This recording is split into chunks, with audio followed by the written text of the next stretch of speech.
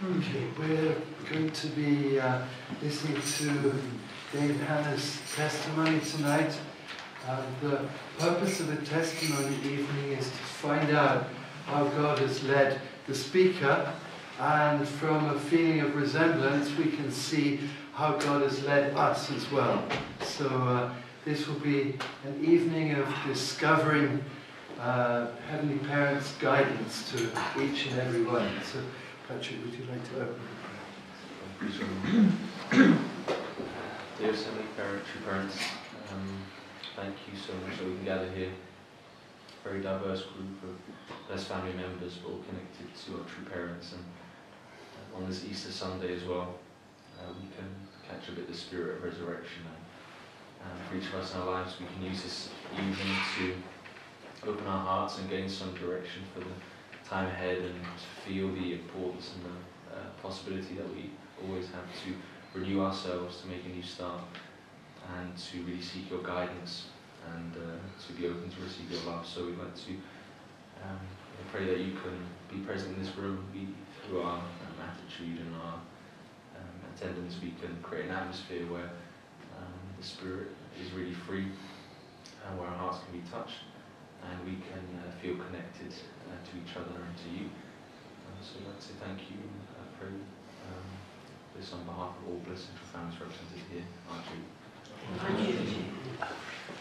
Right, so let's give a warm round of applause before he even speaks.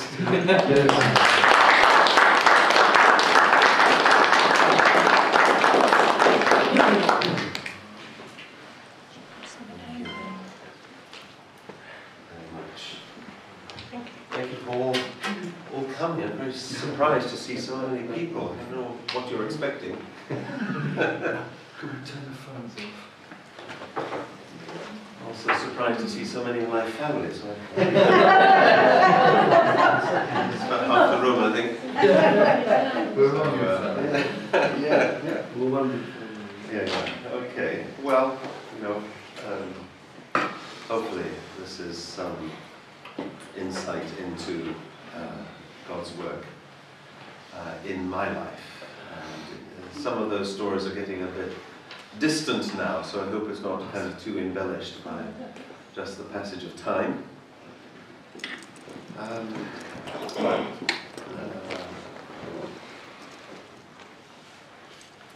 was I was born, right? That's a good starting point. I was born some time ago. That was in 1955, if I work it out. And my parents and elder sister, just have an elder sister in my family, they're living in a basement flat, which is in the Sydenham area, top of Sydenham Hill. Then they moved to Crystal Palace and later on down to Beckenham. So the kind of area which I've ended up in, Bromley, is pretty much my old haunts from early days. So, but in between, did quite a bit of travelling, largely thanks to this movement. Could travel various places, but I want to concentrate a little bit more, perhaps on the earlier part and meeting the movement. I think that's people would like to hear that, but it can be in three parts, I think. A little bit of my life before, a little bit of that bigger, longer part of that meeting the movement, and perhaps a little bit of what happened afterwards. And then hopefully that is all within the hour that has been allotted. So,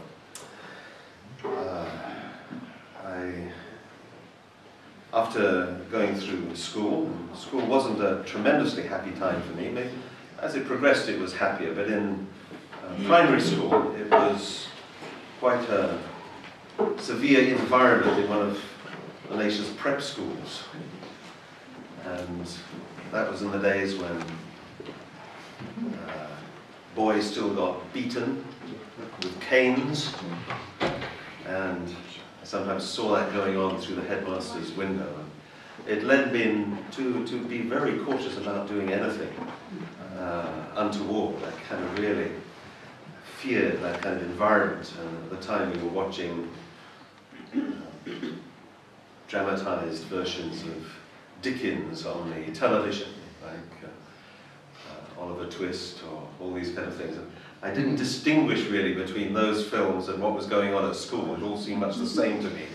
So it was this kind of fear led to my being quite a shy person, I think, as when I was young, quite shy, and even through school. And I was, I suppose, quite drawn by religion generally. of anybody in my family, I think I went to church the most because I got into church choirs. And I love to sing in the choir, and I like to play the organ, studied church organ, but not playing for anybody else. I just enjoyed the melancholy of going in there in a dark church and playing by myself. So that was kind of something that I loved to do. I then got to university. University was studying architecture in Bristol, and that is where I eventually met the movement halfway through my studies. But prior to that, I want to fill in a little bit of history, especially for the year before that, because I feel it's very instrumental to my meeting the movement and my getting ready, in a sense, to be able to join the unification movement. And that year before, it was at the end of the first year of architecture studies, and a friend and myself had organized to, with great difficulty, get hold of this student visa, kind of student exchange program that allowed you to go for a certain time in the summer to America and be employed. Right? And a certain number of American students would come to UK and be employed. So we enlisted on this scheme, and we got the visas and everything. And at the last minute, my friend couldn't go. So probably assumed that I wouldn't go either. But I felt I have to go. This was a big kind of necessary adventure. And I kind of knew it wouldn't be a holiday. And it wasn't really a holiday, although I saw pretty much a large amount of America, which was very interesting. But I felt I had to go as a kind of challenge. As it turned out, I think maybe it was prepared that I might even meet the movement there in America, as at that time many young people did. This was in 1975, or 74 in this case. There was a lot of activity in America at that time. So, but I didn't meet the movement when I was over there. It was the year later when I came back to the UK.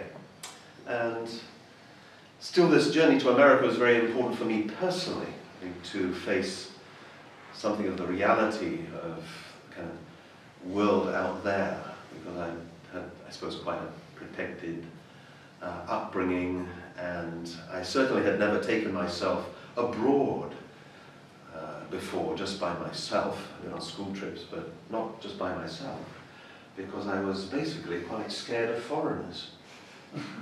You all like to know. I'm not anymore, don't worry. And I thought, well, I'll go to America, but at least they speak English there, so maybe, I'll survive. But actually, character-wise, it's quite different in America to UK. So I had this visa, and I got to New York, and I spent almost all my money on a go-anywhere bus ticket with the Greyhound buses, so that I could sleep on the bus at night and wake up the next day in another city with my backpack, and I could walk around and I could observe life there, and then at night get on another bus. So I didn't have to spend much money or time in hotels or thinking where to sleep. So that was the lifestyle, all working my way across America. And I had a goal because some family friend of ours had put me in touch with somebody who had connections with a casino in Lake Tahoe City, which is on the kind of Reno-Nevada border. And that was where I was heading. I had various adventures along the way. So for me, looking back, it's more like Jacob going to Haran, actually, because I had not so much a holiday, but a lot of tests. And one of my tests came at the end as I got to this place, Lake Tahoe City. It's about a mile high, very beautiful lake, very rarefied atmosphere. But it's also this kind of city of gambling, very curious places, right? 24-hour, gambling. And I was going to work in one of these casinos as a busboy, which is like the lowest of the low. You're not even a waiter, you're just clearing tables. But at least I could get food there in the restaurant, anything I wanted, within reason. And I had supposedly a job. But first of all, when I went and signed on, and got the job, that's fine, but they told me, okay, you have to cut your hair, first of all. It was all right, it was shoulder length, nothing more, but and I had to shave, because I was a bit beardy, and I had to go and spend almost my last dollars on a pair of black trousers, a white shirt, and get the kit out for doing this job. So I did all that, and then they said, well, I had to go to the sheriff's office to get my passport stamped, and otherwise they couldn't officially employ me. So off I went. Very unusually for America, walking. Nobody walks there, right? So here was this guy walking. I walked for miles, and already I'd done lots of walking, so the soles of my feet were like big blisters, right? Each foot was kind of one big blister. And I walked all the way to this sheriff's office in the heat, and eventually got there and went through the doors, and big kind of empty office with one very large sheriff with a Stetson hat on, sitting behind a desk. It was almost like you see in the cartoons, but there he was. I walked up, I could hear my own feet plodding as I got to his desk. I said, you know, I need to have my passport stamped because I'm going to be working here. He looked at the passport, and he looked at me, and he threw it down. He said, you can't work here. And that was it. So like for the first time in my life, I think, I had to kind of stand up for myself, you know. I said, I'm sorry, but you know, I've gone to a lot of trouble to get this visa. I can work here, and I'm not going to leave your office until you've, you know, confirmed that. Otherwise I'd be stuck. I had almost no money left, and I was in, you know, this faraway part of America. So anyway, he checked on the phone, and then she said, yes, okay, I can work there. So walked all the way back. Actually, I didn't get home that time. I had to sleep in the woods because it was too long a walk and it got dark, and I had this fitful night's sleep on a rock with kind of very clearly animals moving around me, but I didn't know what animals those were. You know?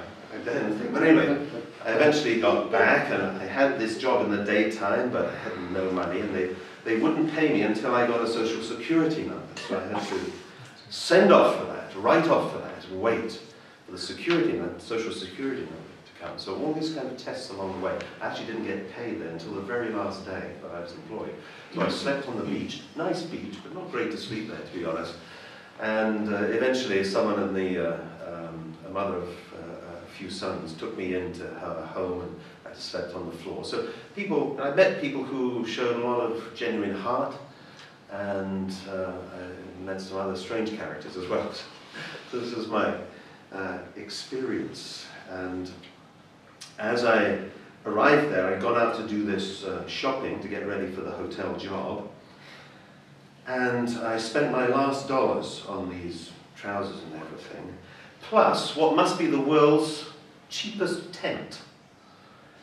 And that was basically like a yellow plastic bag, big bag with open ends. So it was a kind of tube and a piece of string. And the piece of string you had to tie between two trees and then climb inside this yellow endless bag.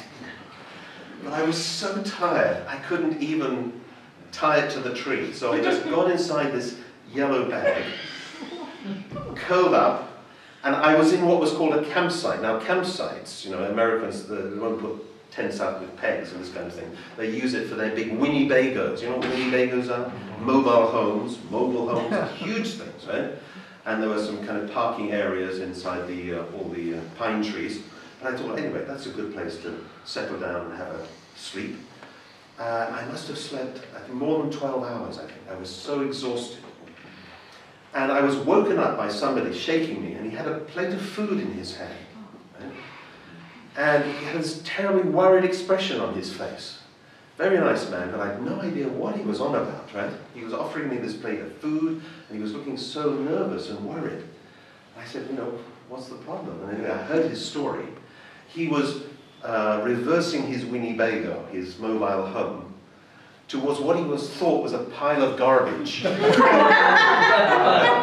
pile of garbage was this yellow kind of plastic mess there, right?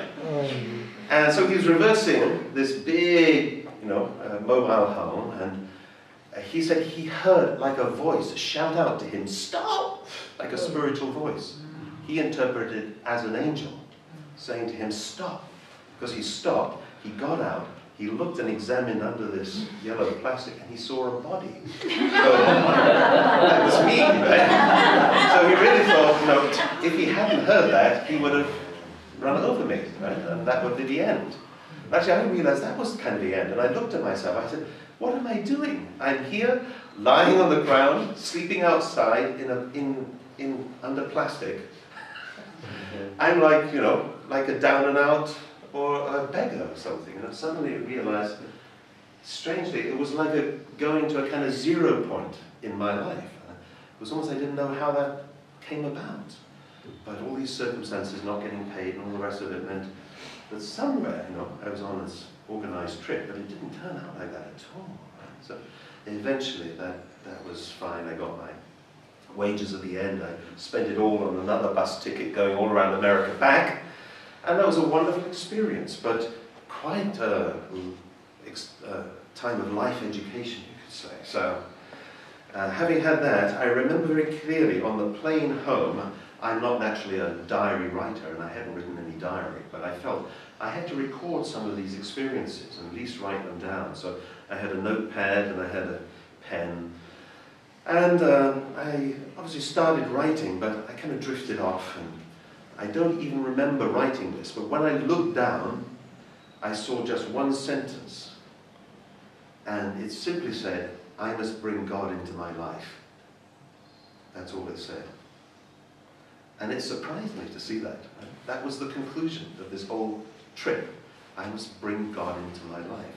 As I said, you know, maybe I could have met the movement there, maybe I wasn't ready, actually.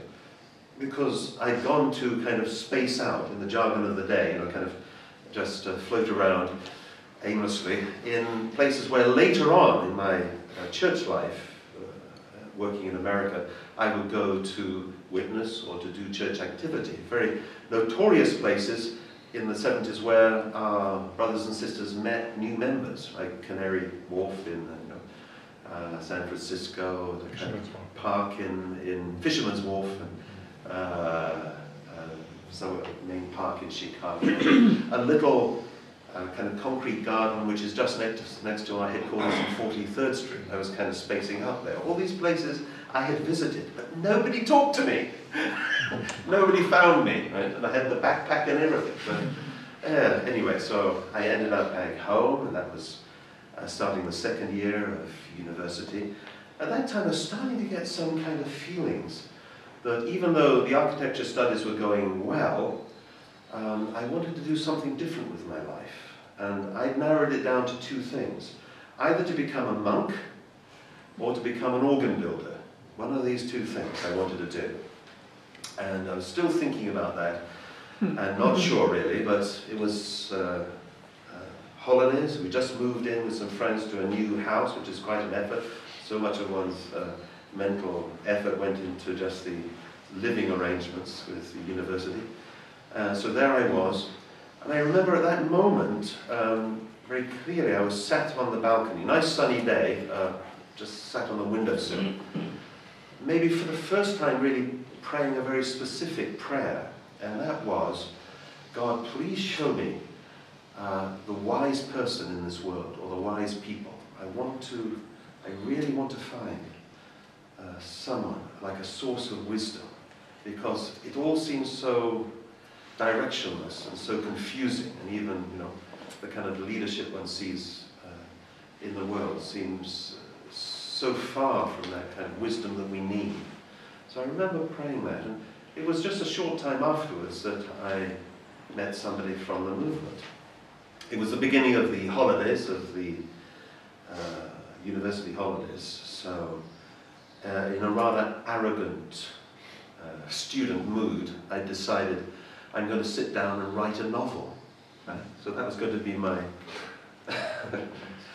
my holiday, right? So, days of the typewriter, you know, little desk typewriter. Okay, I got to page 2. I got to page 2, and page 2.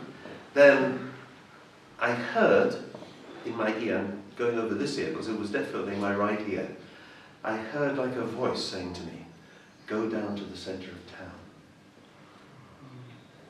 Okay, so I did. It said, go down to the center of town. This voice in my ear, spiritual voice. I wasn't surprised to hear that kind of thing. It wasn't very common for me, but at that moment it wasn't a surprise at all. I kind of listened, and I just got up from my chair. I went out of the house. I remember turning to look back and see, oh, I've left the front door open. And I just thought, oh, forget it. I just go on, right? I was really following this voice. And I started to kind of ask questions. I said, well, where should I go? And the answer that came back was, to the church. And it was a quiet Sunday afternoon, so I just went on down the hill to the kind of green in the centre of Bristol. And I thought, oh, it must be the cathedral, because I'd gone in there sometimes. I like the melancholy of it all. Occasionally I'd sit in there and I'd pray or I'd just meditate. So I went towards the doors of the cathedral, and as I got there, I felt a cold wind coming out. I think you often do from these buildings, but it kind of struck me with meaning. So it just told me, oh, this is not it. This is not where you're meant to go. So I thought, okay, well, I'm not meant to go there. Where should I go? I'm asking, right? And the voice said, to the church.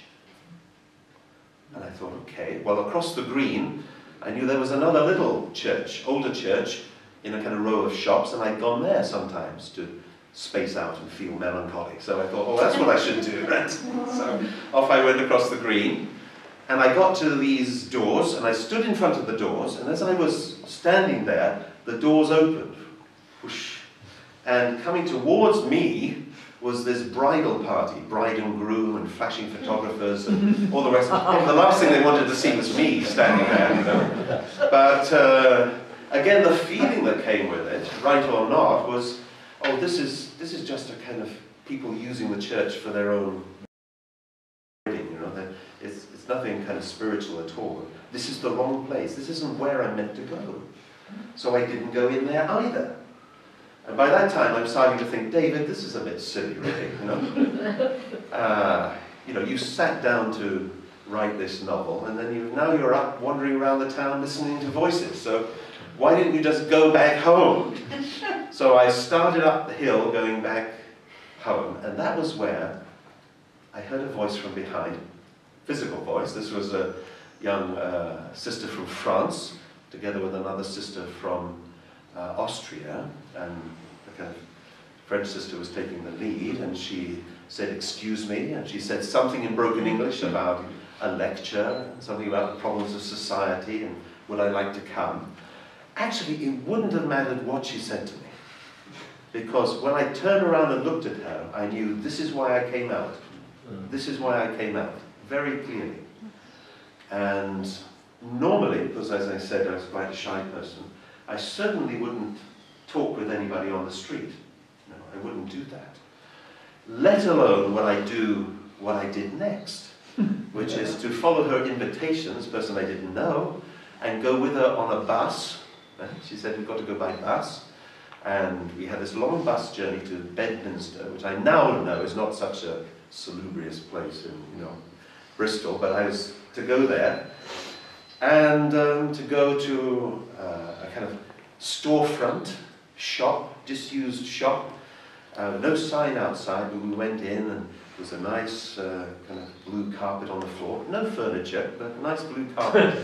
And a board on the wall, like a blackboard, and that was it. And I sat on the floor, and amazingly,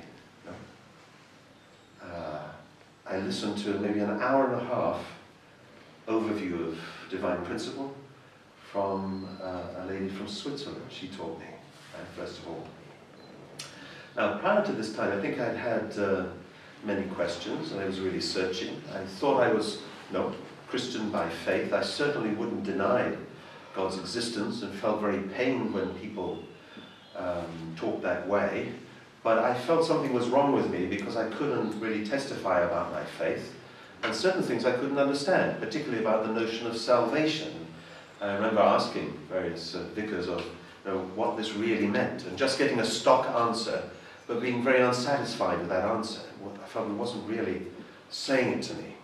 And there were certain things about the faith that I had that I felt nobody else was really sharing. And just prior to that time when I went into the cathedral, I think almost a week before, I'd been to hear Bach's St. Matthew Passion, if you know that, and someone kind of interested in music. That was profoundly moving to me. And it struck me through that music, and that it was such a tragedy that Jesus should have died, and such a wrong thing on the part of humanity, that I really couldn't put it all together. I remember deciding not to talk to anybody for 3 days as a result of that. So it took me very much inside myself. But when I heard the principle, all these answers were kind of given to me. I think at the end of that hour-and-a-half introduction, if you asked me what it was all about, I couldn't have told you. Right? I couldn't have really told you. But somehow I felt, as I was receiving that overview to the principle, I really felt, yes, the answers lie there, absolutely. I knew that this was the answer to almost every question I had, and maybe questions I didn't even have yet. So I really felt from the outset that this is why I had come out that day.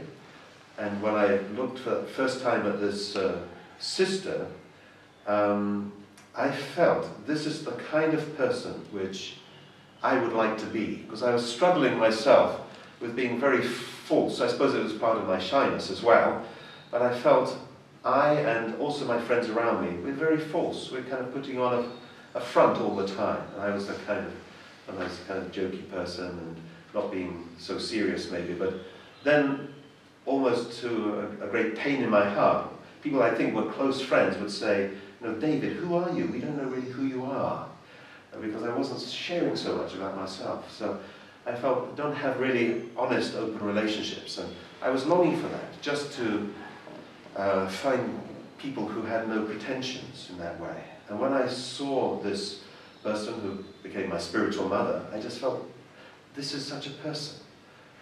Nothing false about this person at all. I can follow this person. Anyway, so I just heard this introduction lecture, and sure enough, I'd been very moved by this, but I saw a little bit of talking going on between my spiritual mother and the teacher.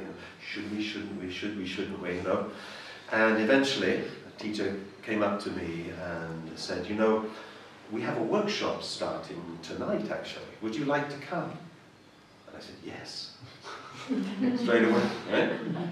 Oh, they were a little surprised, okay. At that time, because it was a time of great revival here, we had the One World Crusade, so European brothers and sisters were coming. That's why I met a French sister and was taught by a Swiss sister. So I think that was a great help to me, because although I never really so easily related to foreigners, in this instance, I think it was my salvation, because somehow I could relate to them and could accept things from them that I found very difficult to accept from English people, especially English brothers. Right? Why? Because they were like me. Right? They were very like me in character. So they were the most irritating, but everybody else I liked. Which is curious, isn't it? But somewhere it's explicable, I think. So they were surprised. Yes, I was very enthusiastic. I wanted to go to this workshop, no idea what it was, but I said, can I just, will you just drop by the home so I can get a toothbrush and one or two things? I said, yes, of course. So I went back to my student house and I said to all my friends, sorry, I'm off. I'll see you later. I'll tell you all about it when I get back. And I was gone. And I went to Cleve House, which is in the West Country, our workshop place, and I went that night. Because of the great focus on witnessing activity with this international team, it meant there were continuous workshops at that time, back-to-back 2-day workshops and back-to-back 7-day workshops. So if you did a 21-day workshop, this was just 3 7-day workshops back-to-back, and that was eventually what I did, but I had a little bit of a detour in that experience, because these were 3-day workshops, and I was asked to stay for 3 days, and that was fine. But on the 3rd day, I had already arranged to, and this was quite a long-standing arrangement, to go down to Cornwall. Long journey, and I had a little Honda 50 motorbike, and I was going to go down there to stay with a young couple. Again, didn't know them so well, but through family friends. I was going to stay with this young man who was a music teacher, and he, in his shed in the back of his house, was making harpsichords. So I was going to learn how to make harpsichords. Right? And I made this arrangement. It was a bit unusual for me to do that kind of thing, but anyway, I thought I have to honor this arrangement. So after 2 days of the workshop, I said to the staff, I'm sorry, but I have to go. And of course I heard all this whispering. In those days, a lot of people said, what? Satan's going to get him, right? And this is going back into the outside world. So, you know, I saw all their consternation, you know, I'm worried. I thought, why are you worried? You know, I'll come back, it's all right. But I saw they were worried, so I thought, well, maybe I should pray about this. You know, this is what we're learning about. So I went into the orchard next door, the kind of trees, and I just took a little time, and I prayed about this very specific point. Should I stay, or should I go, right? And the answer very clearly came to me, almost like a voice. It's very simple, just stay. That was the answer. And I thought, yeah, it's very simple actually. I just have to, you know, call this couple, I'll just say I'm going to be a bit late and, you know, another day or something. But I never thought of that myself, right? Never thought about it. But, you know, I got a kind of lesson that, you know, when you sincerely pray, sometimes it can change your mind, or you can realize that your mind is actually an obstacle to what God wants you to do. So I got that little change of mind. They were surprised to see me back in the lecture room. They were quite happy, right? They thought, oh, I thought you were going. No, I don't have to go now. Okay. So that was it. And then after those 3 days, then I made the journey. I had to leave, and everybody a little bit worried. But I said, could I take with me a Divine Principle book? This was some time ago. It would be no problem today, but they were thinking, well, should we give him one or not? You know, because this is quite weighty stuff. And I said, you know, I'll buy it. Can I have a? Eventually, they gave me this Divine Principle book, and I stuck it in the pannier bag of the Honda 50, and I went all the, you know, what they sound like, right? What they feel like. This is, you know, I don't know how many hundreds of miles journey. I went down to Cornwall. And by the time I got there, my teeth were loose because you were ripping on all the way. And I wondered, why are my teeth so loose? But anyway, it was because I knew all the way along. That's a side story, very definitely. But there I was. I got to this couple's house and told them where I'd been, and you know, like myself, I'd never heard of the unification movement or Reverend Moon or anything like this before. So you know, that was kind of advantage for me, I suppose. I didn't have any opinions.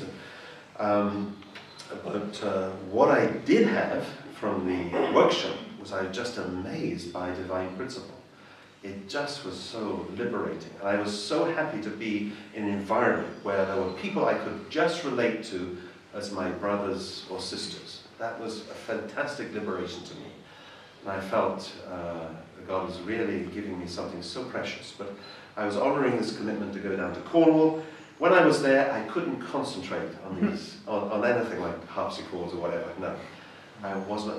This book had me, and I put it on this couple's coffee table. And as I walked around, it was like light was coming out of this book, and it was calling to me all the time. So I'd take it occasionally out to the cliffs of Cornwall and sit in a field and try and read this book.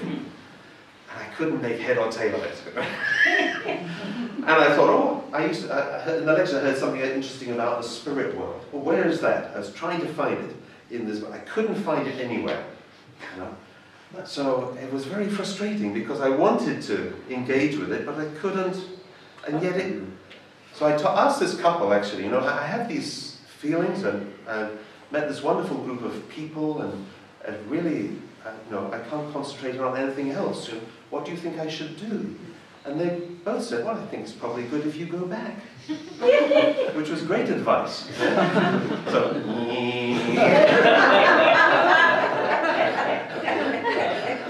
all the way back, I arrived at Cleve House after midnight. And the total place is shut up and dark, and you know. But I found a way in the back door. Went upstairs, and I climbed into a bunk bed. And when the lecturer came around in the morning, singing these ridiculously happy songs, you know, waking everybody up. It's probably me.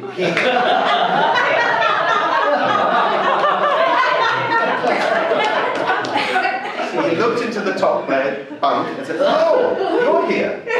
I said, "Yes, is it okay?" "Yeah, sure, it's fine." Here I was back again, and I stayed for my 7 days, my second 7 days, my third 7 days. And this time I saw that some people were joining the movement, and others were coming and going, but I felt I had to work up courage, really work up courage. It took me all of a day to be able to stop this main lecturer in the corridor and ask him a question. That question was, could I join? Because I was sure he would say no. Because who would want a person like me? This is my thinking, right? So anyway, I said, I have to ask. So I worked up the courage, and I asked him the question, would it be possible for me to join the movement? And he said exactly the right thing for me at that moment. He said, of course, it's just a matter of heart. It's just a commitment of heart, he said. And then walked off. And I thought, oh, amazing, right? I'm home. I felt like I'm home. And that was it. No signing any bit of paper, or no doing anything. Really, from there on, I never looked back. I was soon off to do missionary work, and I was phoning my parents to say, I'm heading off now to Germany. From Germany I told them I'm heading off to France. From France I told them I'm heading off for Japan.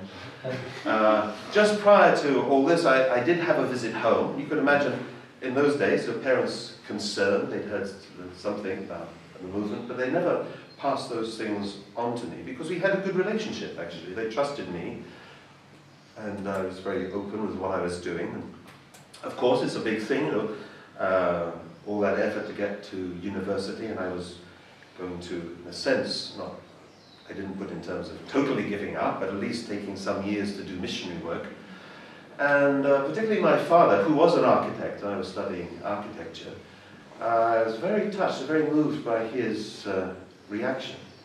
He said, when I was your age, speaking to me, I had to interrupt my architecture studies, but that was to join the Royal Engineers and go to the Far East, had to go to Malaysia and Borneo places to be part of the army. And he said, maybe you'll do something much more valuable than that, he said. So he gave me certain money into the bank, and he said, as if you're studying at a theological college for 1 year, right? So really encouraged, and supported. Like if that's what I want to do, or that's what I feel I should do, then yeah, maybe it's the right thing. So that was great, and I always kept a good relationship with the parents. I sent them, postcards and letters, and when I was abroad in Japan, sometimes wrote bits of music for them and sent, because they were into amateur music and things. Somehow that kept our relationship sweet. Right? So even though I seemed to be, traveling the world, which I indeed was, when I went to Japan, then as soon as I arrived there, I was only 6 months in the unification movement. I didn't know much at all, but it was a very beautiful experience to be in a country that somehow is a little more philosophical tradition and a very beautiful country. So you are treated a bit like a guest all the time in Japan, which is nice to begin with, but after a while it becomes a more uncomfortable. You feel you'd really like to give more to the culture. But as soon as I arrived there, I was picked out by quite a spiritual brother who was in charge of the music there, and New Hope Singers International. So half of that choir that Father started was in Japan, half was in America. So immediately that first evening was signed up to join the Performing Arts Department in the choir. And we traveled 2 times around Japan, sometimes a new city every 10 days, and traveling in little microbus, right? Very small, kind of big Western knees hunched out in front of the seat in front, and traveling all over Japan was a fantastic experience, a wonderful experience for me. We would do a stage show which kind of provided a prelude to evangelist, to somebody sharing something of Father's teaching, the divine principle. And we'd go to all these rural communities. Many of them had not seen even Westerners, you know. They'd see them in films, but never actually seen a Westerner, let alone, say, a black American, a very white Swedish sister. We were a very international team, jokingly, because we were always announced on stage along these lines. We would say we were 40 people from 50 different countries, right? Because it felt like that. And Brother Hayashi was there, driving, right, at the time. He was one of my drivers. So, you know, this was an amazing experience for me. I was probably one of the youngest, actually, just a little boy, really, and others were kind of spiritually older than myself. But it was an amazing experience, living and working very closely together. That was the advantage of this performing arts mission. And we would do some public relations work and all this kind of thing as well.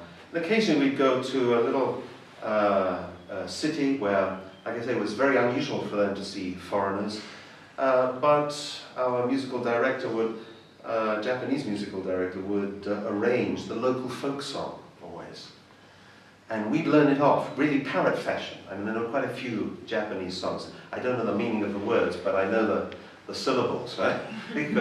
We'd learn them off, and we'd practice and practice and practice, and be able to sing these without music. So when the curtain opened, there would be this very international group of people, and we'd launch into the local folk song. So people would just cry, they would weep, you know, they're singing our song, right? Right? And it was a very beautiful idea, and opened the way for the message at that time. So that was Japan. And then we got called to go and join the other half of the choir for the big Washington Monument rally. Right? So that's September 76. I went there and took part in that, and that was also a very great experience. A lot of high-level activity going on in the movement in those days. Very excited to be part of that.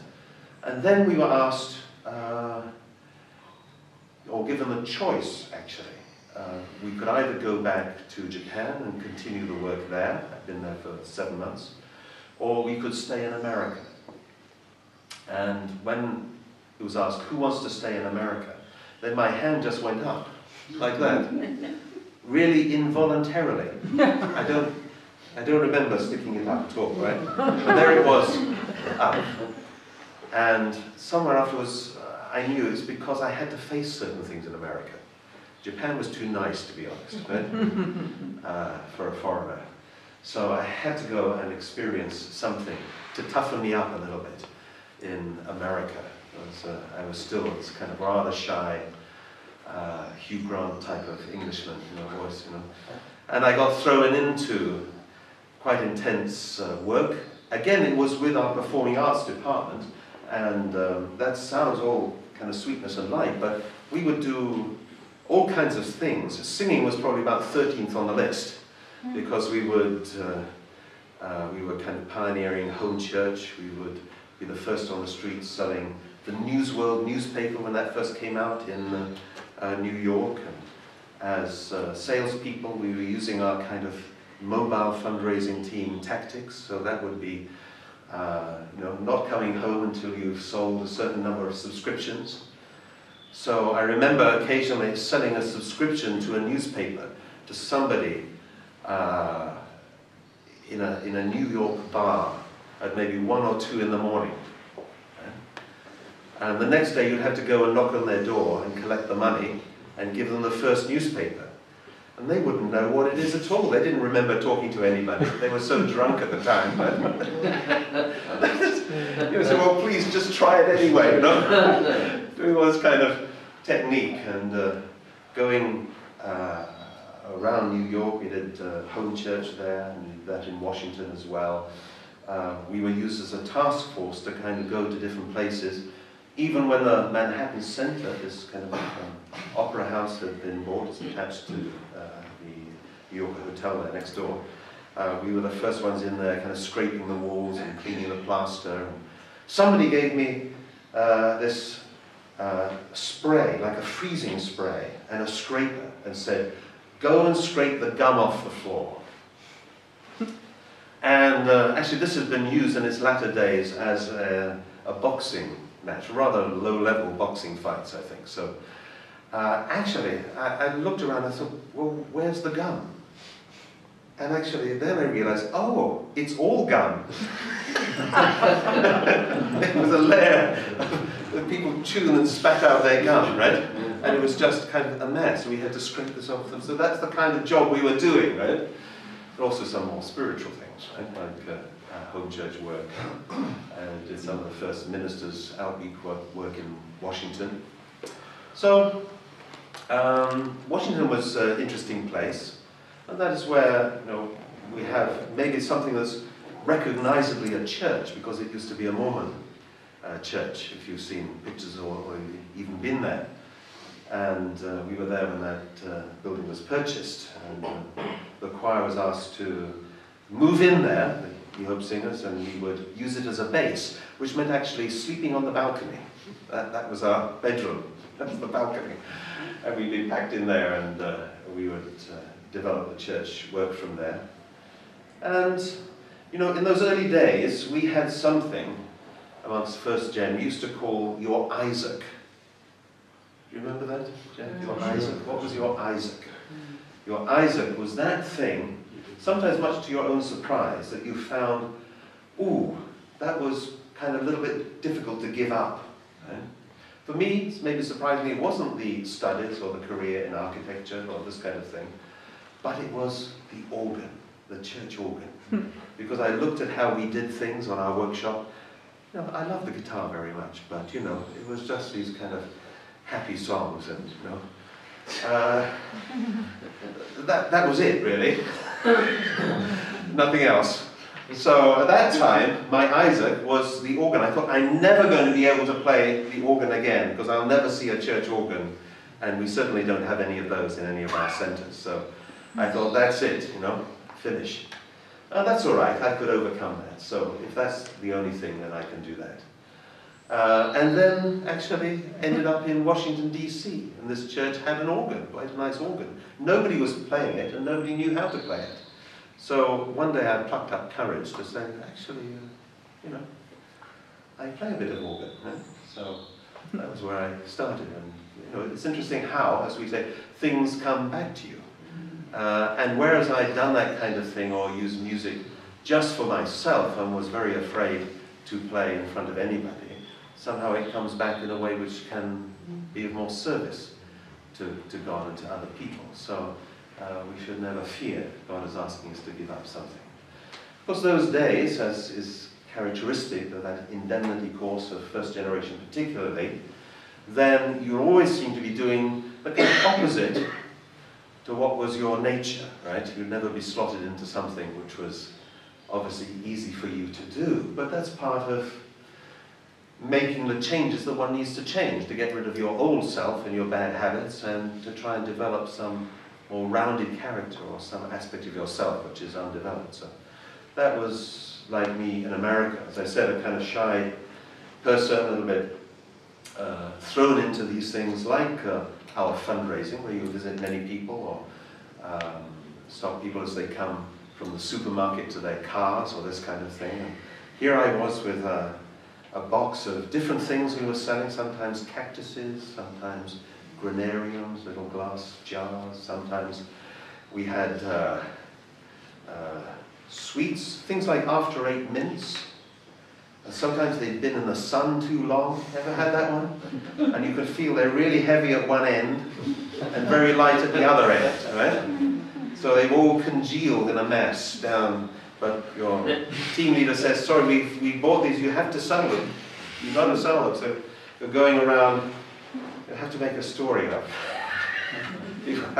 When they open it, they can slice it for themselves, you know, this kind of thing. So anyway, we did these funny things, and for me, actually, it was quite difficult. I had absolutely zero training in these things, zero training. But I found myself having to confront myself, because in this rather faltering, apologetic British way, I was soon to find out that that doesn't work in America. So I'd be going up to people and saying, excuse me, I'm terribly sorry, but do you have a moment? They'd be gone, you know. I'm terribly sorry, I'm a missionary and and they're gone again, right? So I was going around, you know, not making any kind of result, coming home with a huge headache, right? That was about it. And then eventually I thought, come on, David, let's get out of this somehow. Actually, my changing point, big changing point, was somebody volunteered on a Sunday morning and said they were going whitewater canoeing, right, down quite a rapid river. Would anybody like to come? Never done it before in my life. Yes! Right? I'll come. Fantastic. So, but actually I was feeling, you know, I don't mind if I die doing it. That was how I was feeling at that time. I was feeling so miserable with myself that I thought, okay, anything. so I went off down this rapid water, and it was so exciting and so challenging, with ducking the branches and trying to keep upright. I'd never done this before, and it was crazy, really. Anyway, I survived, and it just gave me a kind of feeling, well, what the heck, you know, just go to it. So I decided to try, the next day, fundraising. Let's pretend I'm just a really a wild American, right? So I put on this act. I went, hey, how are you doing? Good to see you. Right? Want to get one of these? You know? And they go, wow, yeah. You know? And it's all kind of great, you know, like old friends. So I was going up to the next one. Hey, how you doing? How you doing? You know? And I suddenly realized this is how you do it. Right? This is how you do it. Initially, it was very painful because this is so un-British. This is, you know, my heart was going, oh, hey, how you doing? And I think, that's awful, right? But after a while, you kind of got into it and realized you don't lose anything on yourself. You know, you're still the same shy person underneath, so that's all right. But you can do this. I did one. I was getting nowhere one day, so I did the whole day at one of these stoplights, traffic lights, going up and down to the cars. What a miserable job. But I just had to make it fun, so I did the whole day as Yogi Bear. A Yogi Bear accent, right? Because when you did it as an English accent, well, people were fascinated, and you didn't make any money. That was the thing. Sometimes door to door, I'd knock on the door with my English accent, and I'd say, hello, you know, I'm selling these for our missionary work, and the lady would say, oh my gosh, it's an Englishman. Oh, wait there, I'm going to call my neighbor. Hey, Gladys, there's an Englishman. The neighbor would come around to hear the accent, but they wouldn't buy anything. They just wanted to hear the accent, so I quickly said, forget it with the English stuff. Forget this stuff, let's be American. You know, somebody said. So that was my kind of challenge to get out of myself, really. How much God worked to kind of get me out of myself, really. I mean, I don't think He has time for that for people anymore, you know, because in those days, so much was invested into people like myself, who really, when we met them, I don't know what we were good for, to be honest, and what I was good for, but God had to kind of knock me into shape, through all these kind of experiences. Of course, in his wisdom, this is what Father designed and encouraged people to do. This was his thinking. This is very good spiritual training, you know?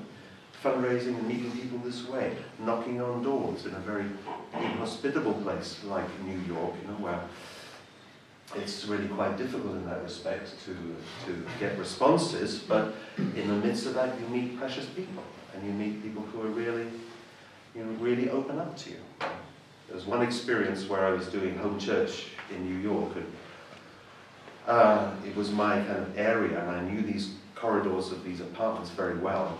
Normally it's sometimes hard for somebody even to open a door. You knock on the door and little buzzers, and then an eye appears at this little kind of little lens thing in the middle of the door. You just see an eye, right? And they say, "What do you want?" You try to explain what you want, and they just say, "No, go away." Right? Or if they open the door, it's kind of, you know, one lock, chunk, another lock, chunk, another bar, and there's a kind of, they're holding back an Alsatian or something. So, you know, it's not the most conducive place. But I remember one time, just one experience was, I was going along the corridor, and there was a door that was a little bit ajar. It was open. That's unusual already. And from inside, I could hear the sound of a woman crying, sobbing. And I thought, well, what do I do? What do I do? Do I just go, or do I go in, or what would you do? You know, and, you know, it's a question, isn't it? But I just felt, anyway, what am I here for? I have to go in. So I went in. She was on a settee and crying very much, maybe from West Indies somewhere originally, this lady, and she of course didn't know me. I was a stranger, but somehow I just sat down beside her, and she put her head on my knee, and, you know, she was just so comforted to have somebody there. It's quite extraordinary, really. And afterwards, you know, she'd said that she was really feeling very suicidal, and actually, if I hadn't come, then maybe, you know, she would have ended her life. But she felt so reassured just to have another human being. So you never know where these kind of precious experiences are going to happen, and God will show you something. It's, you know, just at the moment, it's very much one part of one's own personal kind of journey and experience with God, to see the beauty of human beings, the suffering of human beings, and so God gave me many, many experiences like that. So, I've got 3 minutes, I think, haven't I? 7. Okay. Thank you. Just should say, she's not here with us, but I should say a little bit how I met my beloved wife. This is Mrs. Hanna is her name. And that was through True Parents or True Father's suggestion, or matching, as we say, in 1979. Right? So I was in America. My wife was from Korea, was in Korea.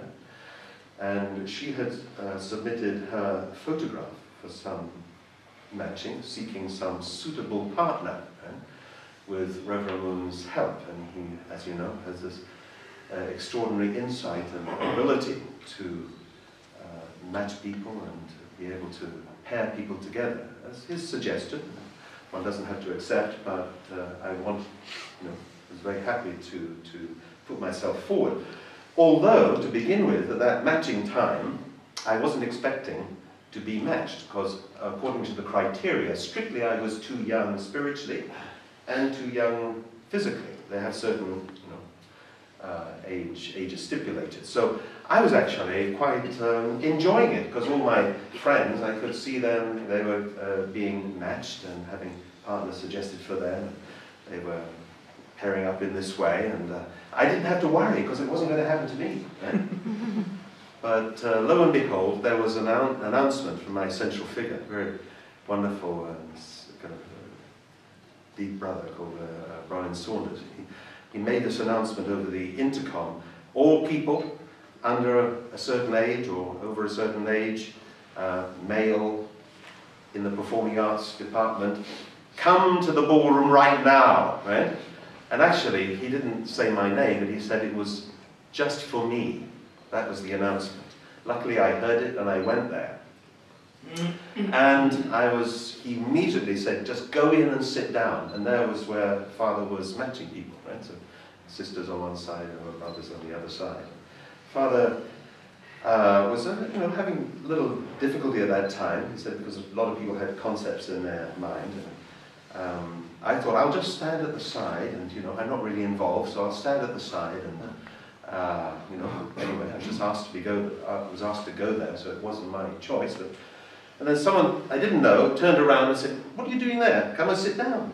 And he kept pointing at me to go and sit down. So okay, I went and sat down. Shortly after, Father looks at me and he just says like this, "Stand up." Right? And actually, prior to that, Dr. Bohi Park, who was translating, had already obviously gone to Father and explained that really I was too young and perhaps shouldn't be there. In fact, one time they'd asked me to go, and then somebody else had forced me back in again. As soon as I got to the door, they said, "Whatever you do, don't leave, go and sit down." Right? So I felt it wasn't my will, I don't mind at this stage, even if Father himself were to shout at me and say, "What are you doing here?" That's all right, because it's not my doing. So I sat down, Father asked me to stand up, and he was looking through, very deliberately looking through a folder of pictures.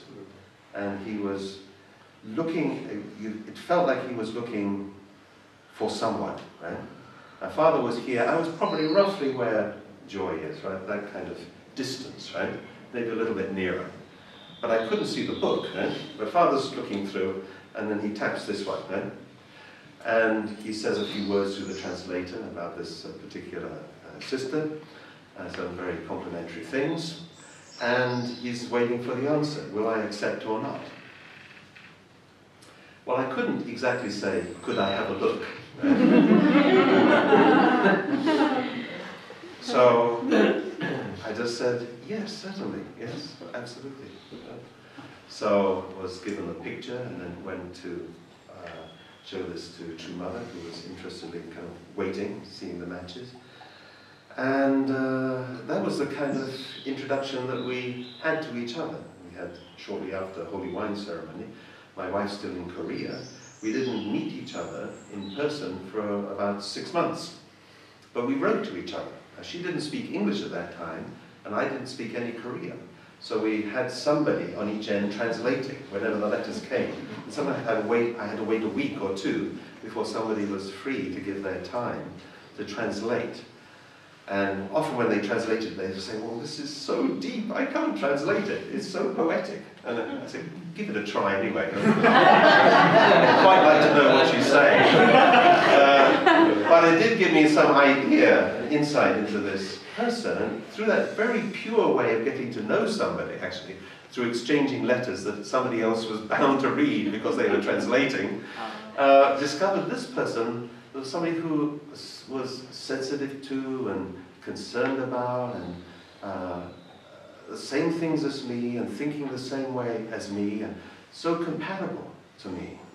Then it was a little while later that I went to Korea and had our legal wedding at that stage, and it was a few years later in '82 that we actually had the blessing. So my wife came here in 1980 and started work here and learned the language, and we got to know each other over that time. And as I said, went to Madison Square Garden for the blessing in 1982. So quite an interesting journey that way, okay? But that really was the kind of hand of God in my life to find the right partner for myself. I thank God for that. And anyway, that's a kind of mixture, a little bit of a mishmash, isn't it, of things that happened to me, still fresh in my mind, and that's the nature of kind of experiences where you really feel God is involved. So overall, so grateful that God has taken care of me and helped me, and also given us a very beautiful family, which is a treasure. And wonderful brothers and sisters. Can you introduce your family? Well, of those who are here, where's Niwa? This is Niwa, our eldest daughter, who's married to Boris, and they live in Berlin. And they have a daughter now, our first granddaughter is Nina. She's at home with Mum. And we have Patrick here, eldest son, and fourth child, and our youngest one is Mark, who's right here. Mark. He's most of the time in the Bath at the moment, studying architecture. He's finishing completing the unfinished course of his father. He's the second coming of third coming also. That's right. Okay, so that's his choice. So, brothers and sisters, thank you very much. God bless you.